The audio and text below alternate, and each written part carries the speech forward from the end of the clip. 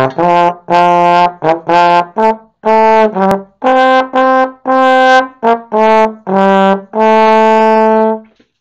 was so glad when Jake gave me this one to do. I love hymns. I love that song. It's one of my favourite Christmas hymns. No, that's the wrong Wesley. That's the wrong Wesley. Let's try it again. Apparently, I got the wrong Wesley. We're not going to talk about Charles Wesley. We're going to talk about John Wesley. I'm going to tell you a few facts. It might be good to try and remember these, especially if you're going to join us on Sunday morning at 11.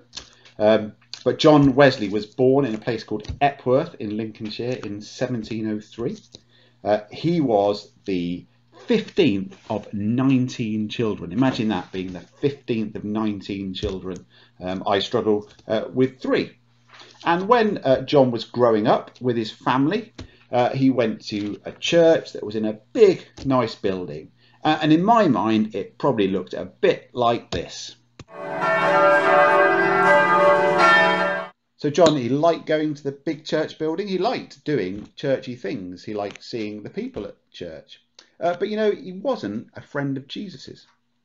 But then one day, through reading the Bible, John found out that he could be a friend of Jesus.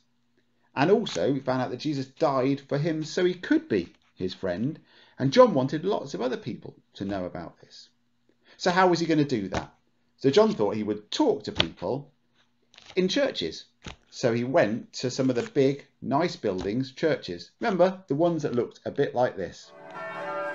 But look at all those people. They don't exactly look happy. They're not pleased to be hearing this message, are they? Let's have a close-up.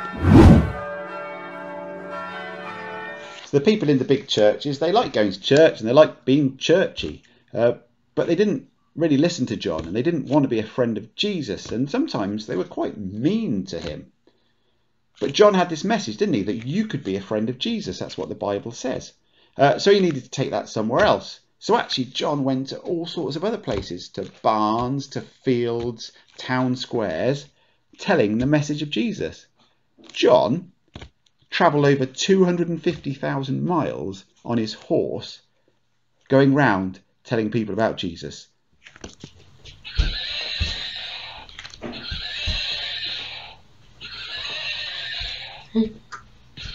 So John told thousands and thousands of people about Jesus. And you know, some of those were still a bit mean to him. Some of them didn't listen.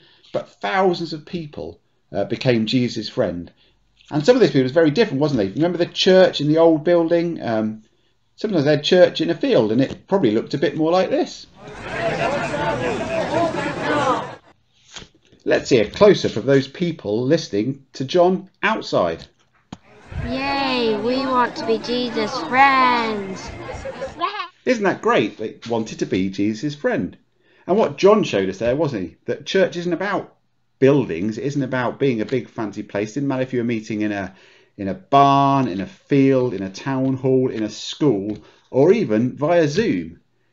You can still be Jesus' friend, and you can still be part of the church family. What matters most is being part of Jesus' family.